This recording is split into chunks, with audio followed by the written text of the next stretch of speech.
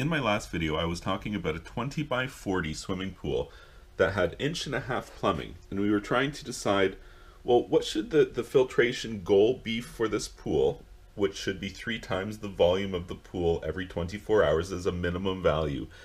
And we were looking at a single speed pool pump or a variable speed pool pump running on maximum speed, how much flow you would get, how much it would cost in terms of power consumption per hour, and after 24 hours of filtration, how much water were you able to actually filter. And what this calculation was showing was a small reduction in the RPM will have a small reduction in the flow rate that you're able to achieve, but it will have a fairly substantial reduction in the amount of power consumed.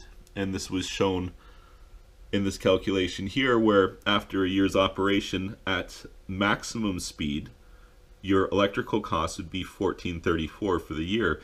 And on the bottom end, if you went down to 2750 RPM instead of 3450 RPM, you could reduce your cost almost by half, basically. So I just wanted to go ahead and actually show you these numbers in action here. It's one thing to talk about them, but I want you to be able to see them for yourself. So I'm going to run through these different RPM values and then show you the associated electrical consumption and flow rates. Let's get started.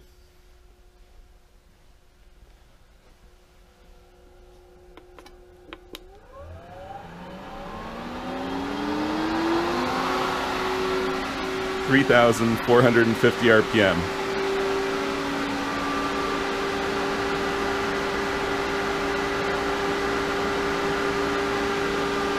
Just over 10 psi.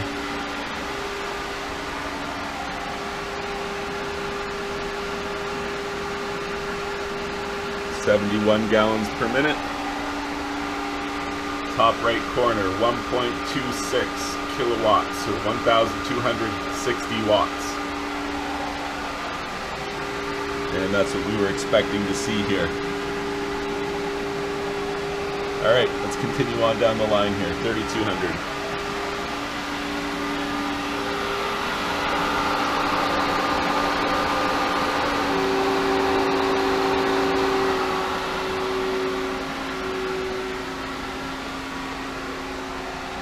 Looking for 66. There it is right there. Just over 1 kilowatt power consumption. 6.77 amps at 230 volts. And again, that's what we were expecting. So on down to 3,000 RPM now.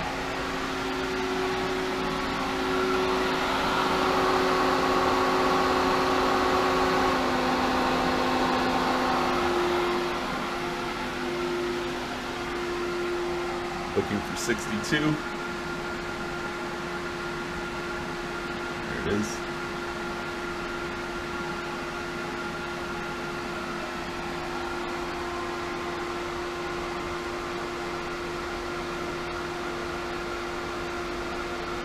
It's 838 watts there. 62. 840 watts as that's written down there. And now 2750.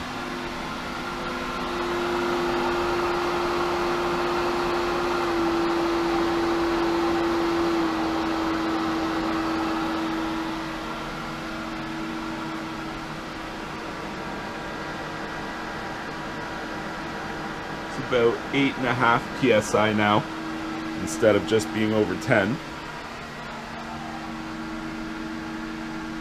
Looking for 56. We got 56.5 even.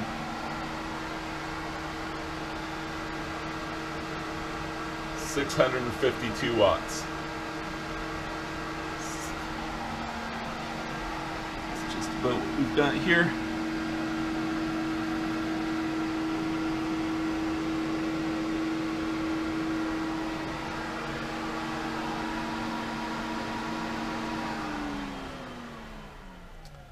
So those are just the numbers behind the calculations here to show you that as a pool owner with a large swimming pool and a fairly limiting plumbing system, you can still benefit from a variable speed pump. I mean, sure, you could definitely make a case for running a single speed pump around the clock, but it costs an awful lot to do that. And even a marginal reduction in your RPM and a small reduction in your flow rate can have a pretty drastic reduction in the amount of cost that you pay to operate your swimming pool. If you found this information helpful, please be sure to like this video and subscribe to my YouTube channel. And you can check out my website, swimmingpoolsteve.com.